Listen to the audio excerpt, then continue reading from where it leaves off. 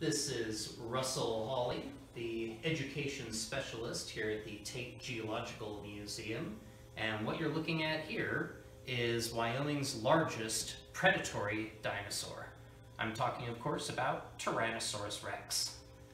I've been taking dinosaur popularity surveys since 1986, and Tyrannosaurus rex has always remained at the #1 spot, most popular dinosaur. And although it was first discovered back in 1908 or thereabouts, it remains the largest predatory dinosaur that's known from a complete skeleton.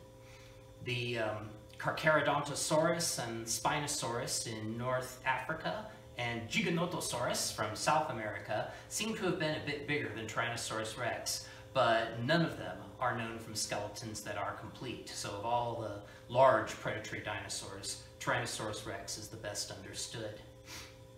It was a biped, walking and running on its hind legs, and the forelimbs, the arms, were on this elephant-sized animal, which probably weighed around 6.5 tons. The arms were only the size of my arms, not big enough to reach out and grab a struggling prey animal.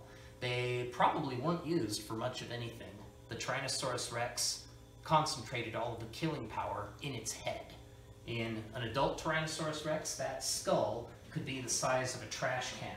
There's the eye socket right there, antorbital fenestra there, and then there's the nostril opening right there. Now, Tyrannosaurus rexes, although they've been found in Wyoming for many years, the overwhelming majority of them have been exported out of state to museums, mostly in the eastern part of the country. One Tyrannosaurus rex found in Wyoming is actually going to stay in Wyoming, and he's right here in front of me. It's Lee Rex. And that's a story for another day.